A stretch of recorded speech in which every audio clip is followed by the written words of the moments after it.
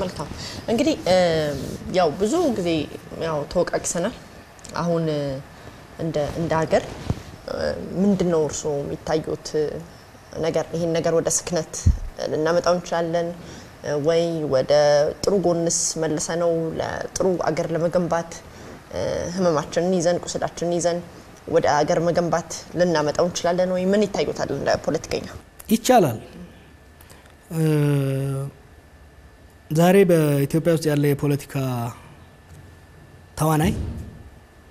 ፖለቲካ አመራሩም ይሁን በሴኩሪቲ ሲስተም ያሉ ይሁን በአክቲቪዝም ውስጥም በሚዲያ ውስጥም ያላችሁም ብትሆኑ በትልቅ የተደላደለ መደብ ላይ ነው ያለነው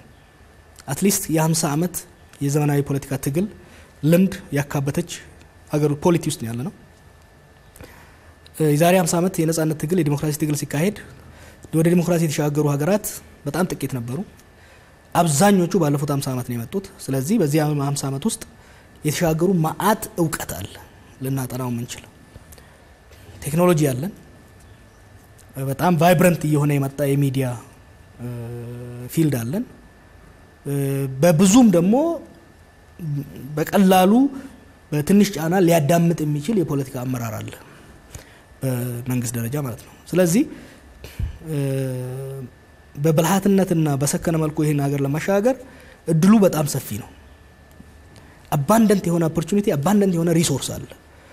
የማይቻል በምክንያት አይታየኝም ግን መነሻ ሐሳቦች ግልጽ መሆን አለባቸው ይሄ ሽግግር ታስቦ የተጀመረበት ፈንዳሜንታል ፕሪንሲፕሎች አሉ አንደኛ ሌላ የተዘጋጀ የፖለቲካ አደረጃጀት ስለሌለ ያ ብቻ ሳይሆን አሁን ባለውና በተለይ 27 አመት ተደላሎ የቆየ አምባገነን ባለበት ያለውን ገዢ ፓርቲ መፈረካከስ ኮምፕሊት ሪጂም ቼንጅ ማምጣት ለሀገር መፈረካከስና ለግጭት ይከፍታል ይሄን ዝም ብለን አይደለም ረጅም ጥናት አድርገን ነው ይሄንን ፕሮፖዝ አድርገን ይሄ ተቀባይነት አግኝቶ ወደፊት የተሄደበት አሁንም ቢሆን ከዛ የተሻለ አልተርኔቲቭ ያለ አይመስለኝም ስለዚህ ያሉት አመራሩ ያለው ገዢ ፓርቲ በክልልም ሆነ በፌደራል ያለው ገዢ ፓርቲ ሽግግሩን እየመራ መቀጠሉ አስፈላጊ ነው የሚለው ላይ ማወላወል አያስፈልግም ሁለተኛ አከራካሪ ሆኑ ለምሳሌ ህገ መንግስት ጋር ተያይዞ የሚመጣ ጉዳይ አለ ህገ መንግስቱ አከራካሪ መሆን ብቻ ሳይሆን የረጅም ጊዜ የትግል ውጤት ከመሆኑ የተነሳ ምንም እንኳን ግድፈቶች ቢኖሩት እነኛን ግድፈቶች ፖለቲካው ከሰከነና ምርጫ ተካሂዶ ህዝብ የራሱን እንደራሴዎች ከመረጠ በኋላ እነዛ በነፃ ገለልተኛና ዲሞክራሲያዊ ምርጫ የተመረጡ የህዝብ እንደራሴዎች ተደራድረው ተከራክረው የህግ ማሻሻያ እስኪያደርጉ ድረስ ያሉ ህግጋቶች በተለይ ዋናው ህገ መንግስት መቀጠል አለበት የሚለው ላይ መስማማት አስፈላጊ ነው ከዛ በተረፈ ምርጫ እንዴት ይካሄድ እስከ ምርጫ ድረስ የተቃዋሚና የመንግስት ግንኙነት ምን ይምሰል የፖለቲካ ምህዳሩን በምን መልኩ ማኔጅ እናርገው በምን ፍጥነት እና ጥልቀት እንሂድ የሚለው ላይ መደራደር ያስፈልጋል ምርጫው ተካሂዶ አሸናፊና ተሸናፊ ተቀባይ ያለውና ተቀባይነት የሌለውን ሐሳብና ፓርቲ እስኪወስን ድረስ ያሉ ሽኩቻዎችና የስልጣን ግፊቶች በድርድርና በውይይት እንዲፈቱ ማድረግ ከገዢው ፓርቲ አንደኛ የሽግግር መንግስት መሆኑን ማክስ አክሴፕት ማድረግ መቻል አለባቸው የሽግግር መንግስት በአንድ መልኩ የፖለቲካ ምህዳሩን እያሰፋ የፖለቲካ የዲሞክራሲ አሰራር ህግጋቶች እየጎለበቱ እንዲመጡ ፈርታይል ግራውንድ ማዘጋጀት ነው በሌላ መልኩ ደግሞ ክፍተቱ የፖለቲካል ሊበራላይዜሽኑ ክፍተቱ ምህዳሩ መስፋቱ የሴኩሪቲ ችግር እንዳይፈጥር ሴኩሪቲን ጠበቅ ያደረገ መሄድ አለበት ያን ግን ብቻው ሊያደርገው አይችልም ያን በአንድ መሪ በአንድ ፓርቲ በአንድ ቡድን ብቻ ማድረግ አይችልም ለውጥ ፈላጊውን ኃይል በሙሉ በተቻለ መጠን አብሮ በማሰለፍ የሚደረጉ ወሳኝ ትልቅ ውሳኔዎች ይሄንን ለውጥ አቅጣጫ ሊያስቀይሩ አቅጣጫ ሊያስይዙ ሊያፋጥኑ ሊያዘገዩ የሚችሉ ወሳኝ የሆኑ ኩነቶችና ውሳኔዎች የሀገሪቷን ሊቃን ባሳተፈ መልኩ በውይይት ኮንሰንሰስ ቢልዲንግ በሆነ መልኩ እንዲወሰኑ ማድረግ ኃላፊነት አለበት ተቃዋሚው ደግሞ የሽግግር መንግስት መቋቋም አለበት ይያሉ ይሄ እኮ የሽግግር መንግስት ነው ያለው የሽግግር መንግስት ነው ሌላ ሜት ነው የሚፈጠረው እንደኔ በደንብ እንዳጠናው ሰው ብዙ ሀገሮችን ቢያንስ ከ2009 ጀምሮ እንደ አውሮፓውያን አቆጣጠር ያጠናውትም እሱ ነው ኮሌጅም ከዛ በኋላ በጣም ያጠናውት ነገር ብዙ ሀገሮችን ባልካን ያሉ ሀገሮችን እጃ ይቻለው ሰክሰስፉል የሆኑ ሳውዝ ኤዥያ ያሉት ሀገሮች አይቻለው ላቲን አሜሪካዎችን አይቻለው ካለው የኢትዮጵያዊ ነባራዊ ፖለቲካዊ ኢኮኖሚያዊ ሴኩሪቲ እና ከአካባቢው አንፃር ሽግግር መንግስት የሚለው ሌላ አዲስ ንትርክ ነው የሚፈጀው ከዛ ይልቅ ያለው የለውጥ አመራር ወደ ዲሞክራሲ መሻገር አስፈላጊና ግዴታ ነው ብሎ ተቀብሏል ያ የለውጥ አመራር መደገፍ ያለበት ቦታ ላይ እየደገፉ መገሰጽ ያለበት እየገሰጹ መሄድ የተሻለ ይመስለኛል ዛሬ ወደ ሽግግር መንግስት እንገባለን የሚባል ከሆነ ማን ይወክላል የሚባለው አይታወቅም ለምሳሌ ኦሮሞን ወክሎ ለድርድር የሚቀርበው ማን ነው አማራን ወክሎ ለድርድር የሚቀርበው ማን ነው ይሄ በኦሮሞ ውስጥም ችግር ይፈጥራል በአማራ ውስጥም ችግር ይፈጥራል ኦሬዲ ፈጠረ ሌላ ችግሮችን እየጋበዘ ነው የምንሄደው ከዛ ይልቅ አሁን ያለውን አመራር እየመከሩ እየገሰጹ እየገፉ እየተጫኑ አስፈላጊ ሲሆኑ እነሱም ደግሞ እጥረት ካለባቸው የሰው ኃይል እጥረት የውቀት እጥረት የተለያየ እጥረት ካላቸው ከተቃዋሚው ከሌላውም እያሳመኑ እየተጠቀሙ ማሻገሩ ምርጫ ካይደን በዛ ምርጫ ህዝብ የራሱን እንደራሴ ከመረጠ በኋላ አብዛኞቹን ችግር እየፈታን መሄዱ የተሻለ ይመስለኛል እንግዲህ እንደ መፍትሄ የግድ ማስቀመጥ ስላለበት ነው ወይ በቀደም እንዳሉት እኛ እኮ ብለን ነበር እንዳሉትም ለማለትም ይመቻል ሁለተኛ ደግሞ አገርም ባለችበት በዚህ ትኩሳት ጊዜ ውስጥ የግድ እንደ ፖለቲከኛ አቂ እኔም ገፋፋውታለሁ ለተቋሞች ለአክቲቪስቶች ለወጣቶች ለማህበረሰቡ ቁልጭ ያለ መልእክቶችን ማስተላለፍ አለበት በእጅ ያዙት እንቁ ድንጋይ ይመስላል ነው የሚባለው ተረቱ እንደዛ እንዳይሆን ዛሬ ኢትዮጵያ ያለችበት የዲሞክራሲ ሽግግር የሚታለም እንጂ ለማሰብ ራሱ ከባድ ነበር እኛ ፕላን ላደረግ ነው ራሱ ካሰብነው በላይ ስኬቶች አሉ የፖለቲካል ምህዳሩ ሰፍቷል ሰው በነጻነት ሐሳቡን መግለጽ መከራከር መንቀሳቀስ የቻለበት ፕሮባብሊ በዚህ ሀገር ታሪክ እንዳሁኑ ነጻነት መጥቶ አያውቅም ነጻነት አለ እዚህ ሀገር ውስጥ ነጻነት ግን ካልተንከባከብካት አደጋ ላይ ትወርቃለች ነጻነትና ዲሞክራሲ ይለያያል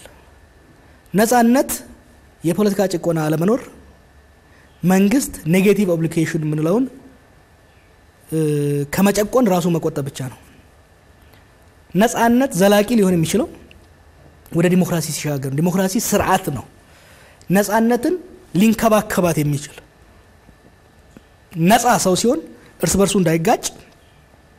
ከመንግስት ጋር እንዳይጋጭ ለመንግስትና በዜጋ መሐከልም ገደብ የሚያስቀምጥ በዜጎች መሐከልም መስመር የሚያስቀምጥ ስርዓት ማለት ነው ነጻ ሰዎች በነጻነት አንዱ ሳይገፋ የሚኖሩበት ስርዓት ዲሞክራሲያዊ ስርዓት ምንለው ነው ሩል የህግ የበላይነት ምንላቸው ነገሮች እነዚህ በዲሞክራሲ ስርዓቱ ነው የሚመጡት በነጻነት ውስጥ ያለነው ገና ዲሞክራሲ ያልደረስንም ቺ ነጻነት ከተንከባከብናት ገደብ ልናበጅላትና አንዱን መብት ሳይነካ ሳንጎዳዳ ከመንግስትም ሳንጋጭ የምንኖርበት ዲሞክራሲ ስርዓት መገንባት ይችላልለን ይሄን ነጻነት አቢዩስ ካረግ ነው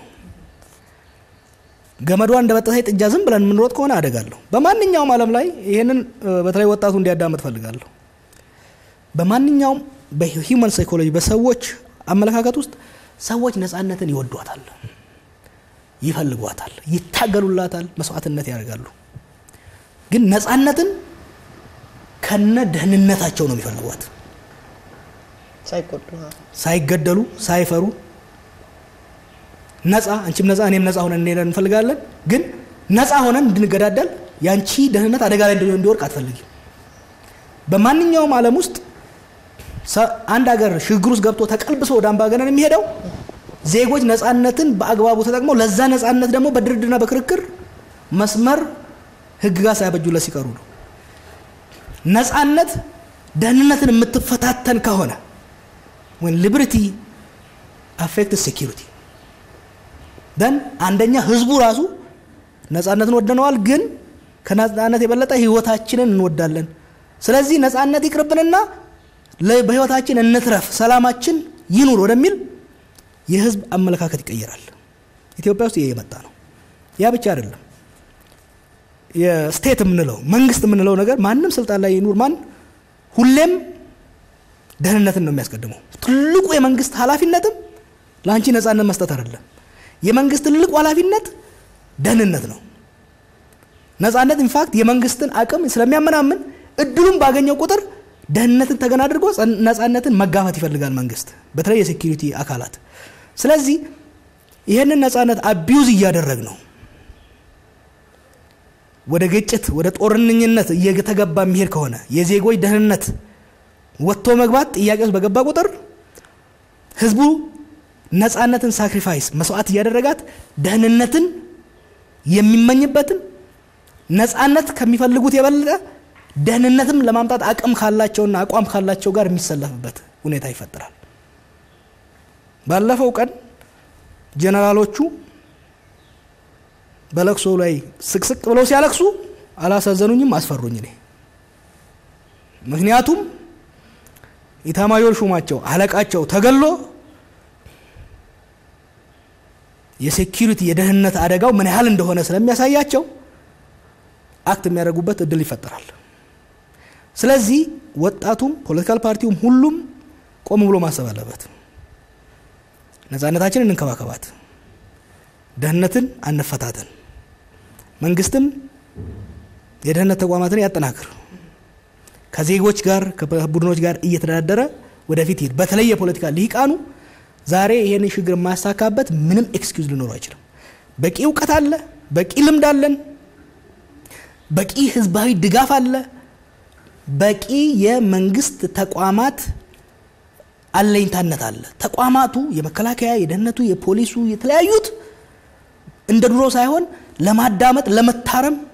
ከፍተኛ ዝግጅት የሚያሳዩበት እድል ላይ አሁን በአማራ ክልል እንደሆነው በአንዳንድ የኦሮሚያን በሌሎች ቦታ እንደሚደረገው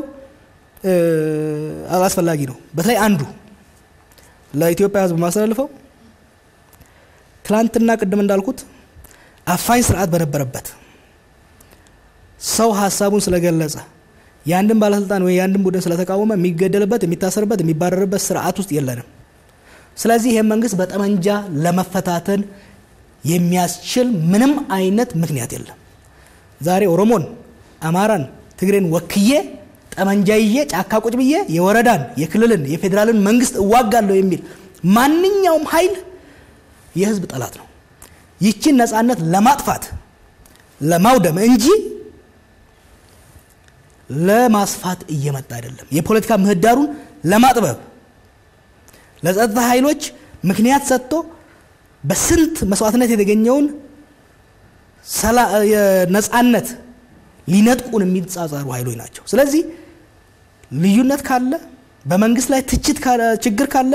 መንግስትን መተቸት ተደራይቶ መታገል አስፈላጊ ከሆነ በምርጫ አስወግዶ ስልጣን መቆናጠጥ እንጂ በመፈንቅለ መንግስት ይሁን በአማጺነት በዚህ መንግስት ላይ ጠመንጃ አንስቶ መሄድ ጉዳት አለው የጠቅላይ ሚኒስትሩም የኢህአዴግም ተቺ ነኝ በተለያዩ ቦታዎች ተቻቸዋለሁ ጠመንጃ ይዞ ግን የሚመጣ በአማጺም ይሁን በመፈንቅለ መንግስት ይሁን በማንኛውም መልኩ የመንግስት ተቋማትን የመንግስት ባለስልጣናትን ከላይ እስከ ታች የሚያጠቃው ኃይል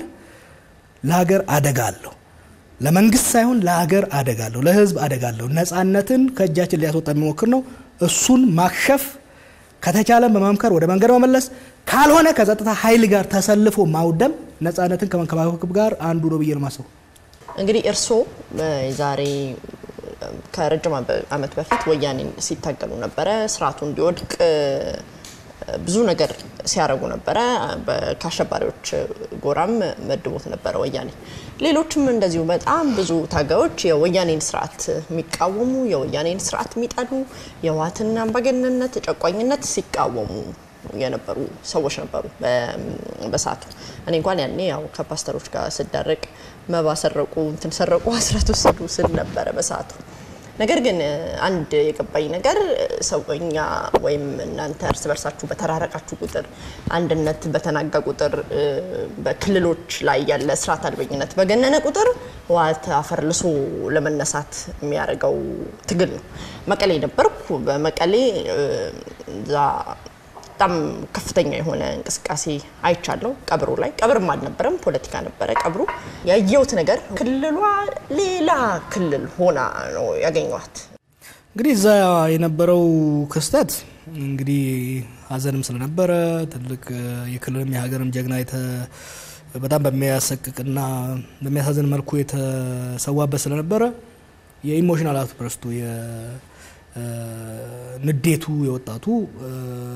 በዛ መልኩ ልንረዳው እንችላለን ግን በዛ ብቻ ማሳነስ የለብንም ልክ የነ ጀነራል አሳምነውን አክሽንም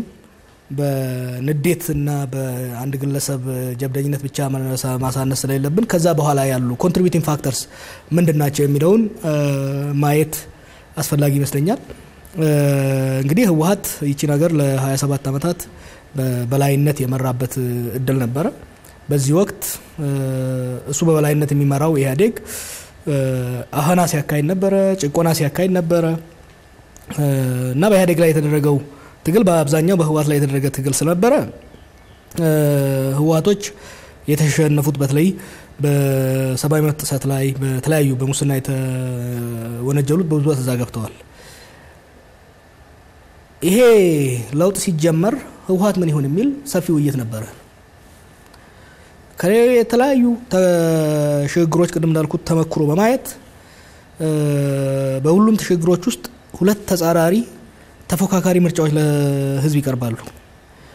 አንዱ በአምባገነናዊ ስርዓት ውስጥ ለተፈጸሙ የሰብአዊ መብት ጥሰቶች ፖለቲካዊ ወንጀሎች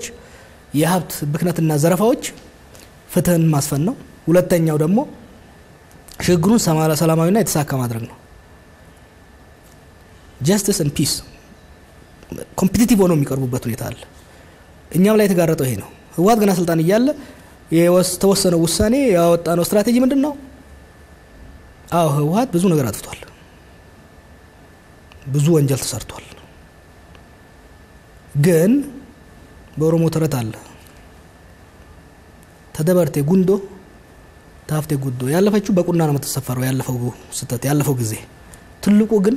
በጋሻ ነው ጉዶ ትልቅ ነው ከዚህ አንፃር ያለፈውን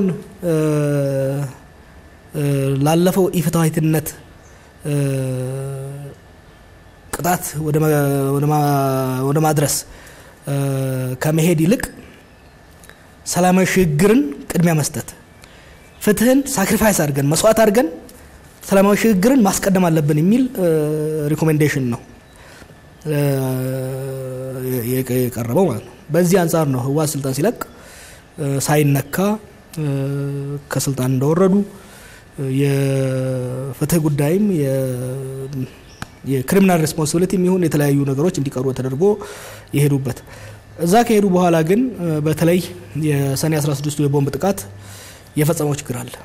አይተሽ እንደሆነ እስከ ሰኔ 16 ድረስ በለውጡ መሪ በጠቅላይ ሚኒስትሩም መቀለ ሄደው አይ ቲንክ ሶማሌ ክልል ቀጥሎ ዛሬ ሄዱትና መቀለ ሄደው በጣም ሪኮንሲሊየተሪ የሆነ ንግግር ነው ያደረጉት ግንኙነቱ ጠንካራ ነበር ግን ህወሓቶች አትሊስት ሁሉም ባይሆኑ የተወሰኑት እዛ ሄደው አርፈው አልተቀመጡም በተጨባጭም በተረጣሪም በክልሎች ውስጥ ሽግሩን ወደ ማደናቀፍ ሽግሩ እንዳይሳካ ወደ ማደናቀፍ ስለሄዱ ፍትህንም መስዋዕት አድርገን ሰላማችንን ማናገኝ ከሆነ ፍትህ ወደ ማስፈን እንሄዳለን የሚለው የአቅጣጫ ለውጥ በሽግግር አመራሩ እንደመጣ ነው የሚታየኝ ከዚህ አንፃር በተለይ የቦምብ አታክ እነሱ ከጀርባ ናቸው የሚለው ጥርጣሬ በተለይ ነገታቸው አሰፋ ከጀርባ ናቸው የሚለው ጥርጣሬ ከዛ የነበረው የጠቅላይ ሚኒስትሩም የሌሎች ሪአክሽንም ህወሓት የፈለገውን አትሊስት አንዳንድ ተወሰኑ ህወሓቶች የፈለጉትን ያደረገላቸው ይመስለኛል መጀመሪያ እንደሄዱ 27 አመት ረስታችሁን ለራሳችሁ አጥፍታችሁ መጣችሁ እኛ ጋር ተሸሸጋላችሁ ነበር ህዝቡ ሲላቸው የነበረው ከዛ በኋላ ግን በእነሱ ያ ጥቃትና ከዛ በኋላ ተከታታይ የነበሩት ነገሮች የነበረው የፖለቲካ ምልልስ በሚዲያም በተለይ የነበረው ምልልስ ናሬቲቭ የትግራይ ህዝብ ተመልሶ ከህወሓት ጋር እንዲቆም ያደረገ የህወሓት አመራሮችም የትግራይ ህዝብ እንደዋሻ መልሰው እንዲያቆሙት ያደረገ ክስተት ነው ያም ነው እዚህ ላይ ደርሰናል አሁን ባለው ሁኔታ የትግራይ ከፌደራል ቁጥጥር ውጪ ነች አይደለችም የፌደራል ትልቁ አርሚ ፕሮባብሊ 70% የሚሆነው እዛ ነው ያለው እንደምታዩ ጸጥታም እዛ ሲያስከብርም የነበረው መከላከያ ነው ግን የእርምጃ ለመውሰድ መሄዱ አሁንም ቢሆን የሽግሩን ሰላማዊነት ስኬት ያሳካል ወይስ ያስተዋጉላል የሚለው በደንብ መታየት አለበት እስካሁን የተደረገው ትክክለኛ ይመስለኛል ለምሳሌ ጌታቸው አሰፋን በጉልበት ይዞ ማምጣት የዛን ያህል የሚከብድ አይደለም ያ ግን ወደ ግጭት አምጥቶ ግጭቶች እየወለዱ ትግራይንና ሌላውን እንዲያበጣ በኢባስ እንዲያራርቁ አለማድረጉ ብልሃትነት ያለው ይመስለኛል አንዳንድ የሚነሱ ነገሮች ግን መታረም አለባቸው ኢትዮጵያ ህገ መንግስት አንድ ክልል ተገንጥሎ የራሱን መንግስት መመስረት ከፈለገ ጠመንጃ ያስፈልገው ምን ለምን ዛቻ ጠመንጃ ጦረኝነት ለምን እንደሚያስፈልግ አይታየኝም ስለዚህ የህወሓት አመራሮችም እውነት የትግራይ ህዝብ የራሱን ሪፐብሊክ መመስረት ይፈልጋል ብለው ካመኑ ያን ህዝቡ ስለማያምኑት እንጂ ህዝቡን ካመኑት ለክልል ምክር ቤት አቅርቦ አስወስኖ በህገ መንግስቱ መልኩ መስራት ነው ይጠቅማል ወይ ነው ይሄ በትግራይ ሊቃን መካከል ለውይይት መቅረብ ያለበት ይሄ ፖስቸሪንግ ከማዕከላዊ መንግስት ፌደራል መንግስት ራሳቸውን እያራቁ እንዲካሎናችሁ እንገነጠላለን የሚለው አይነት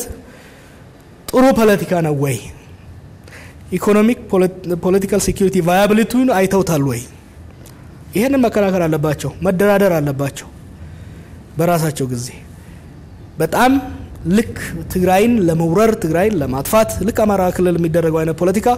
ለማጥፋት ቢላዋ የተሳለ እንደሆነ አብይ ጸረ ትግራይ ነው ምናምን የሚባለው በወጣት ውስጥ እያሰረዙት ነው ለጊዜው ያን ወጣትና ያን ህዝብ እንደዋሻ ሊጠቅማቸው ይችላል in the long term ግን አደጋ አለው መረራ ጉዲና የሚለው ነገር አለ ብሔርተኝነት መጠቀም መጀመር ነብርን እንደ ፈረስ ለመጋለብ መዘጋጀት ነው የት ጋር እንደምትሳፈሪው ተደብቀሽም ይሁን አስረሽው ልትሳፈሪው ትችላለሽ ከዛ በኋላ ከተለቀቀ በኋላ የት እንደሚያወርድሽ ነብሩ ብቻ ነው የሚያውቀው አንቺ አይደለሽ የምትወስኚው ስለዚህ ብሔርተኝነትን በጥንቃቄ ካልተጠቀምንበት ብሔርተኝነትን ማኔጅ እንደሚያደርግ ሰው ነው የምናገረው በጥንቃቄ ቴምፕሬቸሩን ከፍ ዝቅ እያደረግሽ ሉጋም አድርገሽበት ማቴጂ ከሆነ ለማስፈራሪያ ብቻ አውትዋርድ ብቻ አንቲቲሲስ ኦፍ ሰምቲንግ የፌደራሉ አንቲቲሲስ የአብይ አንቲቲሲስ ብቻ አድርገው የሚሄዱት ከሆነ የራሱ አውሬ የሆነ የራሱ ህይወት እየፈጠረ ስፒዱን እየጨመረ እነሱን በፈለገበት ቦታ አራክፎ ሌሎች ተሳፋሪዎችን እያቆናጠጠ የሚሄድበት እድል ይታየኛል ስለዚህ አዛውንቶቹ እነስባትም ለሲዩም አሁን መራር ላይ ያሉትም እነ ደብረጽዮንም እነ ዓለምም ማሰብ አለባቸው እዛ የሚመሽጉበት ምክንያት ደግሞ አይታየኝም እኔ ዋየር ዘይዘር እንጂ የሚፈልጋቸው ሰው የለም አንድ ሁለት ሰው ከጌታቸው ብቻ ይመስለኛል መጥሪያ ይወጣበት ሌሎቹ መተው እዚህ ካለው ያማራ ሊግ ጋር እዚህ ካለው ከኦሮሞ ሊግ ጋር በርዛክታው መደራደር ነው ጥቃት እየተሰነዘረባቸው ካለ መገለል የሚኖርባቸው ካለ ያቅርቡት ከመጣው ቀን ጀምሮ ስለነበረው ይሄ ነው መቀሌ ላይ ዛም ያስተዳድሩት ይቀመጡ መቀሌ ላይ አይደለም መድሎ ከተደረገባቸው ከዚህ ከፌደራል ነው ከአዲስ አበባ ነው እዚህ መተው መደራደር እንጂ እዛ መሽገው የትግራይን ህዝብ የባሰ ማጦዙና ዴንጀረስ የሆነ ውንድ ናሽናሊዝም የመፍጠር አሰራሩ በኋላ እናቆማለን ሲሉ ፍሬንስ ይዙ ጥሏቸው እንዳይፈራሉ እና እዚህ ላይ መጠንቀቅ አለባቸው ከሌላውም ወገን አሁን እንኳን ረግቧል ከሌላውም ወገን ቢሆን ከዚህ የዚያራ ያመት አካባቢ የነበረው አግሬሲቭ የሆነ ጸረ ህወሓት አመለካከት ከጸረ ትግራይ ጋር ተያይዞ የሚሄደው መቆም አለበት ቆሟል በአብዛኛው አሁን ግን ባለው ሁኔታ የሚያዋጣ ሁሉም እዚህ ከተማ ላይ ሰብሰብ አድርጎ ተወያይቶ ተደራድሮ የጋራ ሀገር ወደ መመስረቱ መሄዱ እንጂ ሁሉም በየፊናው ጎጆ ገንጥሎ ቁጭ ብሎ ለጦር መዘጋጀት መጨራረስን ወደ ማምጣት ካልሆነ በስተቀር ጥቅም ያለው አይመስልኝም ሌላው አንደኛ የታዘብኩት ነገር እኔ ህወሓት በባህሪው ማይችል ነው የሚመስለኝ የነበረው ዲሞክራሲ መስጠት ወይም ደግሞ ለዲሞክራሲ ያልተፈጠረ ስብስብ ነበር የሚመስለኝ ለካ ዲሞክራሲ በገፍ መስጠትም ይችላል ህወሓት ብዬ ታዝቢዋለሁ እዛ በነበረው እንቅስቃሴ ሳይ መሪዎች ይሰደባሉ ድንጋይ ወርወራል ይዛታል ይፎከር ነበር ግን ህወሓት በዚህ ገዢ ፈላጭ ቆራጭ በነበረበት ሁኔታ በመሐከል በፌደራል አዛዥ በነበረበት ሁኔታ በቀላሉ ሰዎች ለቅሶ እንኳን መውጣት የማይችሉበት ሁኔታ ነበር በነዛ በአይስ የታረዱ ልጆችን ሰው ለማልቀስ ወጥቶ ፖለቲካ አድርጎት ነበር ህወሓት በሳቱ ሌላው በሳውዲ አረቢያ በነበረው ኢትዮጵያውያን ላይ ደረሰ በተባለው ግፍ ሰዎች ሳውዲ አረቢያ ኤምባሲ ሄደው አልተኮሱ ምንም አላረጉም በር ላይ መፈክሮቻቸውን ይዘው በወጡበት ያፍስ ነበር እና በመቀለያየው ሁኔታ በገፍ ዲሞክራሲን መስጠት የሚችል ድርጅት እንደሆነ ነው እኔ እንኳን ከጫካ ስለወጣ ያው የሚያቀበት አይመስለኝም ነበር በቀጥታ በትግራይ ህዝብ ላይ ለትግራይ ህዝብ ለህወሓትም ቢሆን ወይም እንዳጠቃላይ እንደኛም ቢሆን ለንከባበር ምንችልበትን ነገር ፖለቲከኛ ስለሆኑ የሚያስቀምጡት አቅጣጫ ካለ በዚህ ጉዳይ ላይ ማንኛውም ግለሰብም ሆነ ቡድን አምባገነናዊም ዲሞክራሲያም ሊሆን ይችላል አንድ አምባገነናዊ የሆነ ኃይል ወደ ዲሞክራሲ ራሱ መለወጥ ይችላል አንድ ዲሞክራሲያዊ የሆነ ኃይል በክስተቶች ወደ አምባገነናዊ ራሱ መለወጥ ይችላል አንድ ጋር የተባረከ መጥተው ግለሰብ በክስተቶች ወደ ሰይጣናዊ መቀየር ይችላል ስለዚህ ህወሓት ትላንትና አምባገነን ስለሆነ በዛው ይቀጥላል ማለት አንችልም ኢህአዴግ የተረፈው ኢህአዴግ እንኳን ያው የህወሓትን በላይነት ስር ነው ቢሆን ያን አምባገነን ግድያ አፈናን ሲያስፈጽም የነበረ ነው ዛሬ በኦሮሚያ በተለያዩ ቦታ በአማራም ሊበራል ሆኖ እነሱ ነበሩ እንደስከቲ ድረስ የሐሳብ ብዛህነትን የሚያስተናግዱበት እድል አለ ህወሓት ከነበረው ሚና ከተለያዩ አንፃር በቀደም ከተነተንኳቸው አንፃር ራሱን የፖለቲካ ምህዳሩን በደንብ አላሰፋም ሆኖም ግን የለውጥ ወላፈን በፌደራል ደረጃ በሀገር ደረጃ ያለው የለውጥ ወላፈን ትግራይን ለብቻ እንደ ደሴት ጥሏት አላለፈም ይሄ ህወሓት በተወሰነ ደረጃ ክፍተት እንዲያደርግ አድርጓል ሆኖም ግን ከሌሎች ክልሎች አንፃር ስናየው የፖለቲካ ምህዳሩ አሁንም ትግራይ ውስጥ እንደተጠበበ ነው የሚለው ትክክል ነው ወደፊት በመናደርገው እንቅስቃሴ አይ ቲንክ የህወሓቶች አንድ ያላቸው ጥርጣሬ አለ ስትሮንግ ፌደራሊስቶች ናቸው ስትሮንግ የፌደራል ኃይል ፌደራላዊ ያልተማከለ መንግስት የትግራይ ህዝብ ራሱን በራሱ ያስተዳደረ ሌሎች ክልሎችም ራሳቸውን ያስተዳደሩ መሄድ አለባቸው አሁን ያለው አቅጣጫ ወደ አዳዊነት ይመለሳል የሚል ጥርጣሬ እንዳላቸው ይታየኛል ያም ከሆነ መቀሌ ላይ በመመሸግ ከዛ የቃላት ውርወራና የጦር ግንባታ ላይ በማነጣጠር ሳይሆን እዚህ ሀገር ያለው አብዛኛው የፖለቲካ ኃይል ፌደራሊስት ከሆነ ስለሆነ ከነሱ ጋር በመሆን ፌደራሊስት ካልሆነም ጋር በመከራከር በመደራደር የፌደራል ሲስተሙ ዲሞክራሲያዊ የሆነ ክልሎች በህግ የተሰጣቸውን አውቶኖሚ ራስ የማስተዳደር መብት አሟጣው የተጠቀሙ እንዲሁም ደግሞ በህግ የተቀመጠላቸውን አብሮ የማስተዳደር ሼር ሩል የጋራ የስልጣን መጋራትና የማከላዊ መንግስትን አብሮ የማስተዳደር ኃላፊነት የሚወጡበትን ፎርሙላ መቀመር አለባቸው ምናልባት እንግዲህ አመል ቶሎ ሰውን አይለቅም አሁን አንዳንድ ቦታዎች ላይ አያቸዋለሁ በሃውስ ኦፍ ፌዴሬሽን የበጀት አመዳደብ ላይ በፓርላማ ላይ አንዳንድ ህወሓት የማይደግፋቸው ሰሪዎች ሲመጡ ህወሓት ድሮ እሱ የፈለገውን በተለያዩ ፓርቲዎች ያስፈጽም ነበር አሁን ትላንትና ህወሓት እንደፈለገው ሲያሽከረክራቸው የነበሩ ፓርቲዎች የራሳቸው ህልውና ፈጥረዋል የራሳቸው አውቶን ልክ ህወሓት መቀሌ ላይ ሙሉ ህልውና እንዳለው ሶማሌ ክልል ላይ የራሱ ህልውና አለው ፓርቲው ስለዚህ የራሱን የህወሓትን ትእዛዝ ሳይሆን የራሱን ፖለቲካ ኢንትረስት ይዞ ስለሚያጣ ህወሓት በጣም ስሞል ማይኖሪቲ ሆኗል በሃውስ ኦፍ ፌዴሬሽን ውስጥም በፓርላማ ውስጥም ያንን ዲሞክራሲያዊ ውሳኔና አሰራር እንደ ኢፍትሃዊነት ትላንትና ኢፍትሃዊነትን እንደ ፍትሃዊነት ወስዶ ሲያስራም ስለነበረ አሁን ደግሞ ፍትሃዊነትን እንደ ኢፍትሃዊነት ምክንያቱም ሲጨቁን የነበረ ኃይል እኩልነትን እንደ ጭቆና ያያዋል ከዛ ጋር እስኪለማመዱ ድረስ ነው ይለማመዱታል ዲሞክራሲያዊ ፌደራላዊ በሆነ ስርዓት ውስጥ የትግራይ ክልል ማግኘት የሚገባው ምንም የሚያጣው ነገር የለም የአማራ ክልልም ማግኘት የሚገባውን የሚያጣው ነገር የለም ፎርሙላው በድርድር በውይይት በክርክር ስለሆነ የሚሰራው በየጊዜው ደግሞ በአዲስ መልኩ ሪኔጎሺዬት ስለሚደረግ በህዝብ ብዛት በመሬት አቀማመጥ በኢኮኖሚ ኮንትሪቢዩሽን ካልኩሌት ተሰልቶ ማግኘት ያለበትን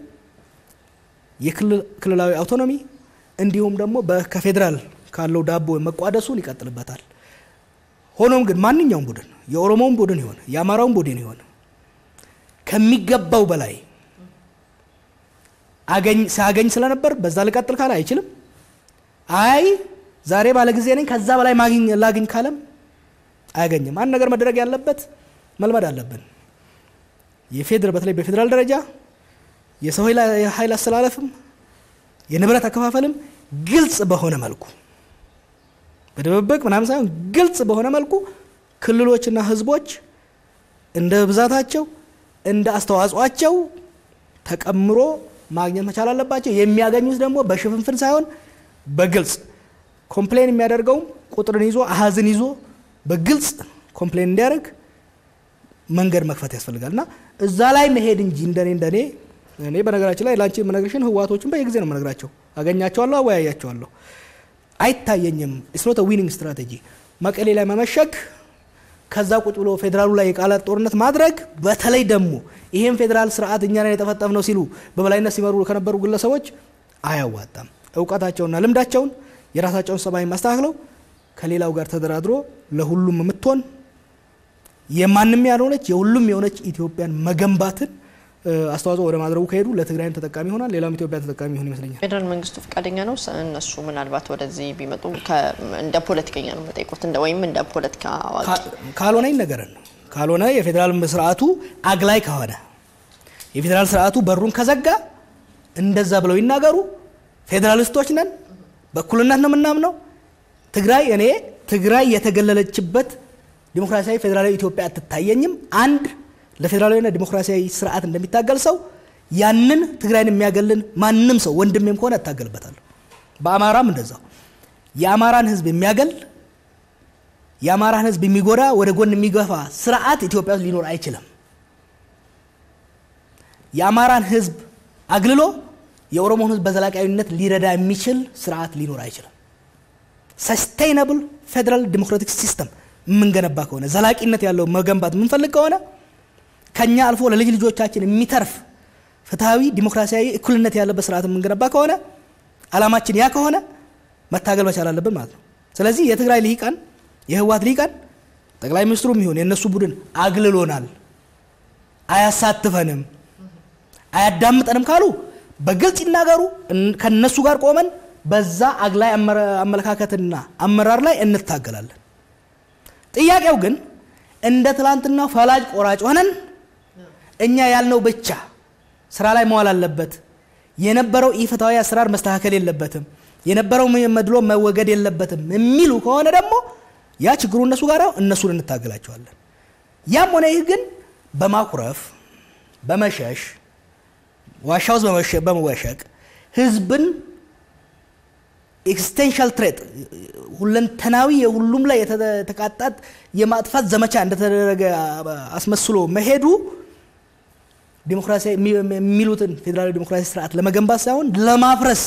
መንገድ የሚከፍት ስለሆነ ያም ያዋጣ መንገድ አይደለም በማከላዊ መንግስትም የፌደራል መንግስትም በአሸናፊነት መንፈስ ብቻ ተነሳስቶ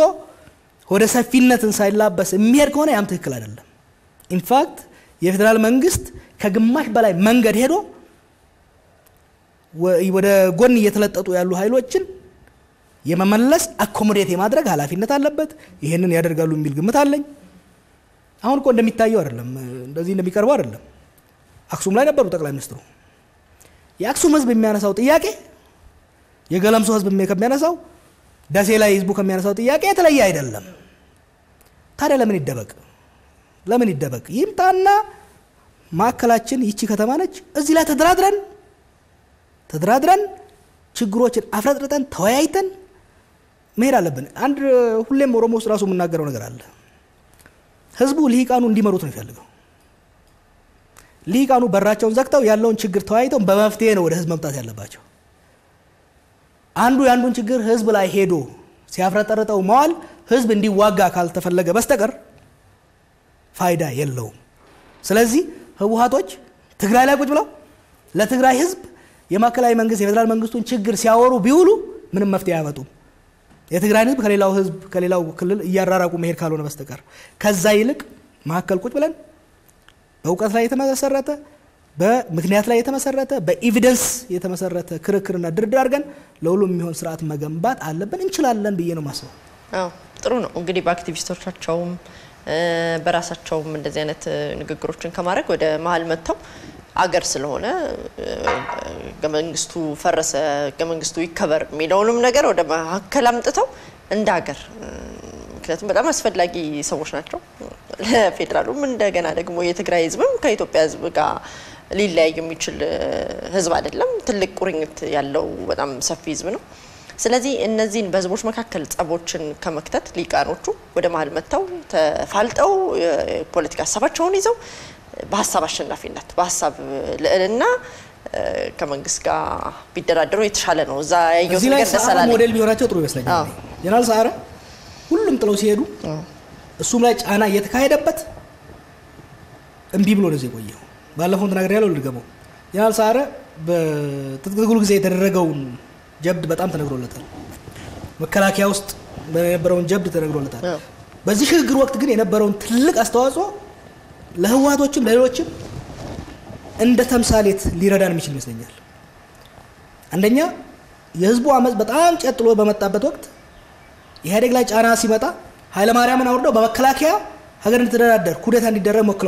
ፈልገው ነበር የተወሰኑ አካላቶች በተለይ እነጌታቸው ጀነራል ሰዓረ የጌታቸው የግል ጓደኛ ሆኖ ስንት ጫና እየተካሄደበት ከሳሞራ ጋር እንቢ ካሉት ውስጥ አንዱ እሱ ነው መከላከያ አንገባበትም ብሎ እና አብይ እንዲ ወደ ስልጣን እንዲመጡ መንገድ ይከፈተ ከዛ በኋላ ሁሉም ጀነራሎች ጥለው ሲሸሹ ኖ አልሸሽም ትላንት የታገልኩት ለፌደራላዊ ዲሞክራሲያዊ ስርዓት ነው አሁንም ፕሮፌሽናል አርሚ መገንባት አለብን ብሎ የሰጠውን ኃላፊነት ተቀብሎ ባለፈው አንድ አመት በሶሻል ሚዲያም በግል ማአት ዘመቻ እየተካሄደበት መከላከያውን ከአንድ ፓርቲ በማስወጣት የህብረ ብሔራዊ መከላከያ በህዝባዊ መከላከያ እንዲሆን ይሄን በቅርብ ስለማቀው የሰራ ሰው ነው ስለዚህ ህወሓቶችም ልምዳቸውን ፌደራላዊ ዲሞክራሲያዊ ስርዓት መገንባት ላይ እዚህ ቁጭ ብለው ኮንትሪቢዩት ማድረግ እንጂ እነዚህ አዛውንቶች ትልቅ ልምድ አላቸው ትልቅ ኤክስፒሪየንስ አላቸው እዛ ሸሸው ለትግራይ ምንም የሚያደርጉት ነገር የለም የኢትዮጵያ ፖለቲካ ካልተሳከለ ኢትዮጵያ ኢኮኖሚ ካልተሳከለ ኢትዮጵያ ጸጥታ ሁኔታ ካልተሳከለ ትግራይ ብቻዋን ተስተካክላ የምትቀጥልበት ምንም ነገር የለም አማራ ላይ ያለው ወላፈን ትግራይ ማቃጠሉ አይቀርም ሶማሌ ላይ የሚኖር ችግር ትግራይ መጉዳቱ አይቀርም ስለዚህ ልክ እንደ ሰዓረ ትግስት ኖሮቸው የትላንትናው ስህተቶች አምነው በትላንትናው ላይ ስህተቶችን እያረሙ አዲስ አሰራሮችን አዲስ ሁኔታዎችን አዳፕት ያደረጉ የፌደራል ተቋማቱ መገንባት ላይ መሳተፍ ነበርባቸው ሰዓረ የመከላከያውን በመለወጥ ላይ ያመጣውን በአንድ አመት at great personal cost ያደረገውን በማየት መተው መሳተፉ የፌደራል ስርዓቱንም የበለጠ ለማጠናከር ለመለወጥ የትግራይንም ህዝብና ክልል ጥቅም በፌደራል ስርዓቱ ውስጥ ለማስጠበቅ የሚረዳው የነሳረ ሞዴል እንጂ ሸሽቶ መቀሌ በመሸጉ አይመስለኝም መልካም አቶ ጆዋር በመጨረሻ ለፌደራል መንግስት ለህዝቦች ለደህንነት ተቋም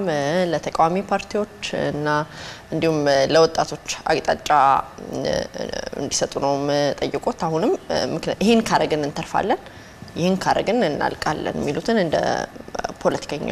እንዲያስቀምጡ ነው በጣም አመሰግናለሁ በድጋሚ አንደኛ በግልም ሆነ እንደ ቡድን ራስን ሪስትሬን ማድረግ በጣም አስፈላጊ ነው የዲሞክራሲ ሽግግር ስርዓትን መንግስት ስቴት ምንለው ፍራጃይል ያደርገዋል ያዳክመዋል በዛ ጊዜ እንደ ግለሰብም ሆነ እንደ ቡድን መንግስት ሊያግተን ስለሚያችል ራሳችንን የማገት ሰልፍ ሪስትሬንት የሚለውን ኤክሰርሳይዝ ማድረግ አስፈላጊ ነው በመንጽፈው ውስጥም በመናገረው ውስጥም በእንቅስቃሴያችን ውስጥ በተቻለ መጠን መረጋጋትን የሚደግፍ መንግስትን የሚደግፍ መንግስት እንል ገዩ ፓርቲ ማለት ሳይሆን የመንግስት ተቋማትን ሊደግፍ የሚችል ስራ የመንግስት ተቋማት ተዳከሙ ብለን የበለጠ ቡጢ ማውረድና የበለጠ ጫና መፍጠር ሳይሆን በተቻለ መጠን በደገፉ አስፈላጊ ይመስለኛል ይሄን ለውጥ ተንከባክበን ማናሻግረው ከሆነ መሬቱን ቆፍረን ዘርተን አረማርመን አጅደን ከምረን ከክምር ወደ ጨላውን እህሉን ሜዳ ላይ ጥሎ ወይ ለአውሬ ወይ ለዝናብ ጥሎ እንደመሄድ ነው የሚሆነው ከዚህ አንፃር በጥንቃቄ ይሄን ነፃነት መንከባከብ በጣም አስፈላጊ ይመስለኛል አንድ ወንዝ ብትወስጂው ከወዲያ ማዶ የአምባገነናዊ ስርዓት ነበር የሚቀጥለው ማዶ ላይ ደግሞ ዲሞክራሲያዊ ስርዓት ነው ከአምባገነናዊ ስርዓት የተነሳችው መኪና በድልድይ ላይ ወደ ዲሞክራሲ እየተሻገረች ነው እዚህ መኪና ላይ ያለው ተሳፋሪና ሾፌርም እየተነቀቀ ካልሄደ ግርግር ከበዛዛ መኪናው ከድልድይ የምትወድቅበት እድል ሊፈጠር ይችላል ያኔ ሾፌሩም ተሳፋሪውም አብሮ ነው የሚከስረው ስለዚህ ዜጎች በጣም መጠንቀቅ አለባቸው ትልቁ ስራ ከፖለቲካ ሊቃን ነው የሚጠበቀው ምክንያቱም የጸጥታ ኃይላችን የመከላከያው ይሄን የፖሊስ ኃይላችን የፖለቲካ ፖሊሲውን የፖለቲካ አመራሩ የተስማማበትን ነው የሚያስፈጽመው የጸጥታ ኃይሉ ገደብ ጸጥታ ኃይሉንና ዜጎችን የሚከለው ገደብ የሚቀመጠው በፖለቲካ ሊቃኑ ድርድር ነው ፖሊሲ ያወጣም ፖሊሲ ያስፈጽማል እንጂ ያስፈጻሚ አካል ነው ጸጥታው ስለዚህ ትልቁ ጫና መምጣት ያለበት በፖሊሲ አውጪዎቻችን ላይ ነው በፖለቲካ አመራራችን ላይ ነው በገዢው ፓርቲ ላይ ነው በተቃዋሚው ላይ ነው ጫና መምጣት ያለበት ስለዚህ ፖለቲከኞቻችን የፖለቲካ አመራራችን ሰብሰብ ብሎ በውይይት በጣም የዘገየውን ፍኖተ ካርታ ላይ በመስማማት የዚህ ለውጥ ፍጥነት ጥልቀት እና ጊዜ ገደብ እያስቀመጠ ያንን ጸጥታ ኃይሉ እንዲያስፈጽም ማድረግ አስፈላጊ ነው ሰሞኑን ሚዲያ ላይ ሳይ ጀነራል ጻድቃን የሚናገረው ነገር አለ የፖለቲካ ቀውሱ በዚህ ከቀጠለ በጸጥታ ኃይሉ ላይ ችግር ይፈጥራል የፖለቲካ ኃይሉ የፖለቲካ ልዩነቱ የፖለቲካ ሊቃኑ ምስቅልቅልነት መውጣትና ግጭት መከፋፈል ይዋሊደር እንጂ ሴኩሪቲ ኃይሉን ስትሬች ያደርገዋል አንደኛ ጫና በማድረግ እንዲለጠጥ ያደርገዋል ከተለጠጠ ይበጠሳል ሁለተኛ ክፍፍሉ ቀስ በቀስ ጸጥታ ኃይሉም ምንም እንኳን ለየት ያለ ፕሮፌሽን እና ለየት ያለ ኃላፊነት ቢኖርም ከህዝብ ጋር ነው የሚኖረው ውሎ አድሮ በጸጥታ ኃይሉ ላይ ክፍፍል ያመጣል ውጪ በነበርንበት በዚህ ልጅ ውጪ በነበርንበት ወቅት አንድ አንነካውን ብለን የወሰነው መከላከያ ነበር አንነካውን ምክንያቱም መከላከያው ላይ ያነጣጠረ ልክ ለምሳሌ በፖለቲካል ፓርቲ ኦህዴድ ላይ አነጣጥረን ኦህዴድን ከኢህአዴግ ለመነጠል ከህወሓት ለመነጠል ያደረግነው አይነት ስራ በመከላከያ ውስጥ ያሉትን የኛም ብሔር ተወላጆች ላይ ብንሰራ ኖሮ መከላከያው ማፍረስ ይቻል ነበር መከላከያው ግን ለሀገር ቀጣይነት በጣም ወሳኝ ከመሆኑ የተነሳ የደርግን መከላከያ ደርግ ስር የነበረው የኢትዮጵያ መከላከያ ማፍረሱ ምን ያህል ችግር እንደፈጠረ ስለመተረዳን በተለያዩ ሀገሮች ውስጥ መከላከያን በትራንዚሽን ውስጥ ከፈረሰ ምን አይነት ችግር መፍጠር እንደሚችል ስላወቅን የፌደራል ፖሊስ በተለይ የፌደራል ተቋማት እንዳይነኩ በጥንቃቄ ነበር ያደረግነው በመናደርገው ፕሮፓጋንዳም በመናደርገው አደረጃጀት ህቡም ሆነ ግልጽ አደረጃጀትና የቅስቀሳ ላይ መከላከያውን አልነካነው አሁንም የኛ ፖለቲከኞች መጠቀቅ አለባቸው እንዋቀስ ከላይ እንጨቃጨቅ ምናደርገው ግን የፌደራል ተቋማቱን በተለይ የጸጥታ ኃይሉን ወደ መከፋፈል እንዳይገባ መጠንቀቅ አስፈላጊ ነው ከዚህ ጋር ተያይዞ ብዙ ማልገባበትም የክልል ጸጥታ ኃይላት መጠናከር አስፈላጊ ሆኖ ሳለ ግን በፌደራል ሱፐርቪዥን ስር መሆን አስፈላጊ ነው የክልል አቅም በጣም እየፈረጠመ ከሄደ ከክልል ጋር መሳሳብ ይመጣል ምክንያቱም የነበረው የፌደራል ሲስተም የተማከለ የፌደራል ሲስተም ዲሞክራሲያዊ ያልሆነ ፌደራል ሲስተም ስለነበረ ክልሎች የጎንዮሽ ግንኙነት አልነበራቸው ስለዚህ ምንም ኃይል በክልል ውስጥ ቢኖርም ከጎንዮሽ ጋር ምንም አይነት ክርክርም ግጭትም አልነበራቸው አሁን ግን ክልሎች የጎንዮሽ ድርድር ግጭት ሆሪዞንታል ባርጌኒንግ ምን ነገር ስለሚመጣ ኃይላቸው ጠንካራ ከሆነ በኃይል ወደ መፎካከር የሚመጡበት ሁኔታ ክልሎችን ያጋጨ የማከላዊ መንግስት ስራ እየተፈታተረ ነው የሚሄደውና በተለይ ይሄ የስፔሻል ኃይል ምንለው ስፔሻል ፎርስ ምንለው ኃይል ስልጣና ውድድር ረጋብ ካላለ በጣም ያሰራኛል እኔ ቢቻል እነዚህ ኃይሎች የፌደራል ኃይል ምንላቸው የፌደራል የክልል ስፔሻል ፎርሶች ፌደራል ፖሊስ ውስጥ ተጠቃለው የፌደራል ፖሊስን ማጠናከሩ የፌደራል ኃይሉን ማጠናከሩ ክልሎች የራሳቸውን ፖሊስ ኖሯቸው የራሳቸውን ፖሊስ እያጠናከሩ ለሎካል ለቀበሌ ደረጃ ወረዳ ደረጃ ጸጥታን እየረዱ ግን ጠንካራ የሆነ የፌደራል ፖሊስ ይሄ በጣም የታጠቀው የክልል ፖሊስ ወደ ፌደራል ፖሊስ ተጣጣሎ የፌደራል ፖሊስ በጣም ጠንካራ ሆኖ በየክልሎቹ ተሰማርቶ በፌደራል ትዕዛዝና በክልል የጋራ ትዕዛዝ የክልሎች የጸጥታ ኃይል የጸጥታ ችግር በድጋፍ የሚሰራበት ስራ ማድረጉ እንጂ አሁን ባለው አይነት የአርም ሬስ አይነት አደጋ እንዳለው ነው የሚታየኝ መልካም አመሰግኖታለሁ መልካም እድልም እመኝሎታለሁ በዚህ ዘብስተል እሺ ተመልካቾቼ ፕሮግራሚን በዚህ ጨርሻለሁ ሳምንት በሌላ ፕሮግራም በሌላ እንግዳ እስከምንገናኝ በእያላችሁበት ተነስተልኝ